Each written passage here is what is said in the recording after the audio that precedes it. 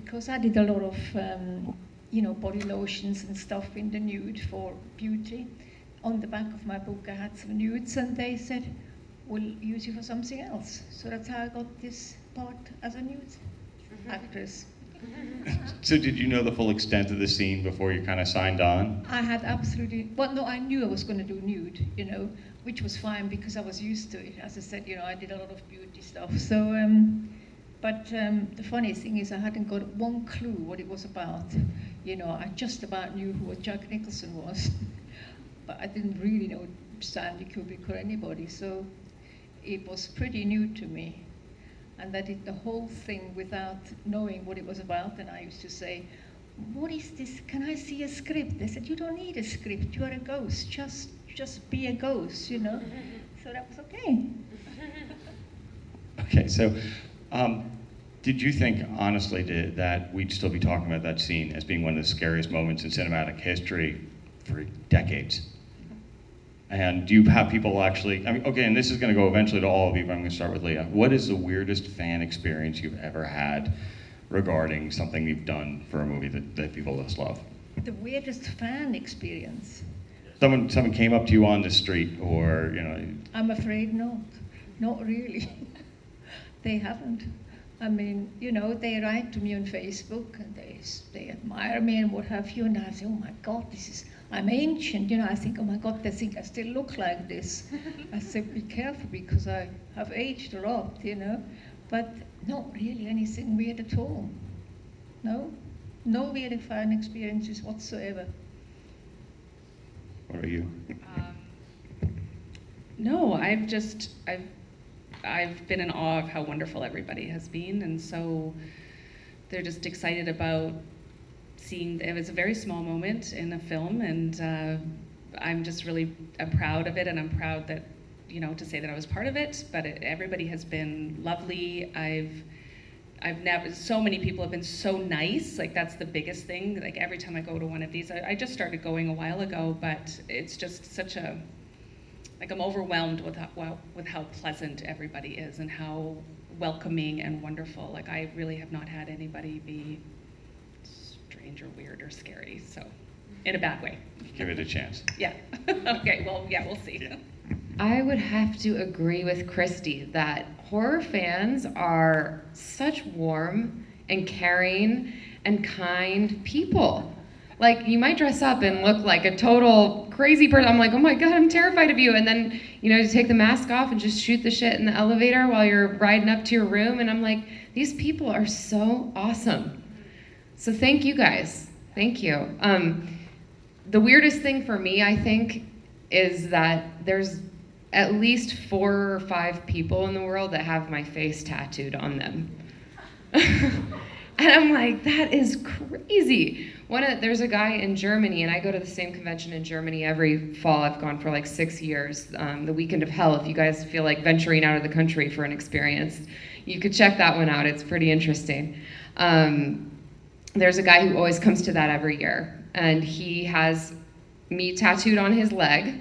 He has a lot of other like horror actors tattooed on different parts of his body, but I took up his like left thigh, which I thought was like a really nice place, a place of honor. And then after he had the tattoo done, I came back and he was like, "Can you autograph it below with this Sharpie? And I'm gonna go get your autograph tattooed now." Yeah, so that was, I mean, it's weird, but also really awesome, you know? So thank God for our fans, man. They give us this career, so we are eternally grateful. I'm sure I can speak for you guys too. Yeah, absolutely. I think one thing I did, well, it was really weird. I did have a couple letters from some people in prison, but they were still nice. So that was about it. Did you write back? I did not. Because I was just, I don't know. It was a few years ago, but I thought, I don't know, should I write back? I don't know. Sarah, this one's for you. Doing I Spit on Your Grave, you know, that's an iconic film in the horror business. I mean, that film helped inspire other films. When you were doing your character development for that movie, I mean, emotionally, how did that affect you trying to create such a character? Thank you for that question. That's really cool. as an actor, your process varies by the project that you take, and it has a lot to do with how much you personally identify with a character. So if you know, have to play, I don't know, like an alien, like seductress, it's going to take a lot of work because you're not that, you know. But in the case of Jennifer Hills, I really had a lot in common with this person. You know, this is a young woman who's a creative, who, you know, has put her heart and soul into trying to create things for people's enjoyment. I mean, hello, I know what that is. And then who happens to go through this terrible experience. And as an actor, really for me, all I had to do was react.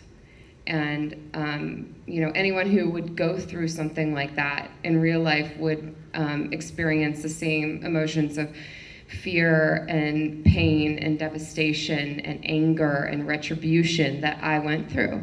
So really, you know, all I had to do was just really truly believe that this was happening to me. And that made it easy.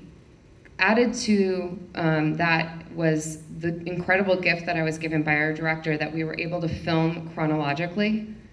So then I had all of that experience getting attacked to base my revenge portion on. And it made it very easy. Most movies aren't filmed that way, I'm sure you know. Kind of the order in which they're filmed is dictated more by like the schedule of which location is available on which week and how much is that gonna cost. So we were really lucky to be able to do, especially I was able to, was lucky to be able to do that because obviously there's a very obvious cause and effect in this film. Okay, what do you think of Kane Hodder? I mean, Kane's here, so I'm sure you had some scenes to work with in that film. Do you still keep in touch? Do you still talk? How is working with Kane Hodder? Well, Kane is a character in real life as well. I'm sure all of you that have met him know that. He was lovely on set. We choreographed everything. We discussed everything. He was always very kind. But just before we were about to shoot, he said, I need to prepare and I need to separate us and I can't talk to you. And there was like kind of a strange energy that came over him that kind of creeped me out, which is great. And you know, so we occasionally, you know, like we see each other here, and he's always a wonderful guy. We don't really keep in touch in the sense that we're emailing all the time, but you know, he's a lovely man, and I had a great time working with him, and he made it, because I had never been killed before, he made it as real as possible, but with also being very concerned about making sure not to hurt me, and you know, how we were gonna do it, and so we just went through all of that and discussed it and did it piece by piece by piece, and I think it turned out really well. Can you tell us a little bit more about that death scene? I mean, it's an interesting death in itself. So. Well, the great thing is a week before, there was 5 or 6 days that we did all of the prosthetic work. So they had to do a full head cast. So it was like I was in a sensory deprivation chamber. That was about 20 to 30 minutes. And then they did a full body cast as well. They did, they matched the color of my skin. They used real human hair, eyelashes, everything to make us look identical. So there was 10 bodies lined up, 10 heads lined up, just sitting there all wearing the same outfit, which was really strange, and we're all like perfectly proportioned. So we did all of that. The makeup artist, which also special effects, was the same who worked for The Fly, who won an Academy Award. So he was amazing. He did all the casting of my face, and they made prosthetic pieces of my eyes. We worked through all of that. We shot it in pieces. I did the stunt where I jumped off of a springboard and slammed into the window over and over again, and bruised myself from knee up to hip, which I didn't feel at the time because my adrenaline was going, and went back to my trailer, and I was like, oh, I did some damage to my legs. But it was fun. It was scary as well. Like you kind of your adrenaline gets going, you get caught up into it. And the thing with my face. We shot it in an aquarium, so I went up on a stepladder and had to scream going in, hold my face still. They had to do a series of shots to do the CGI. They put a mask on me. So there was a whole bunch of things for, I don't know how long it was, what, a minute and a half or 2 minutes? It took, I think, up to 2 weeks to shoot it. So.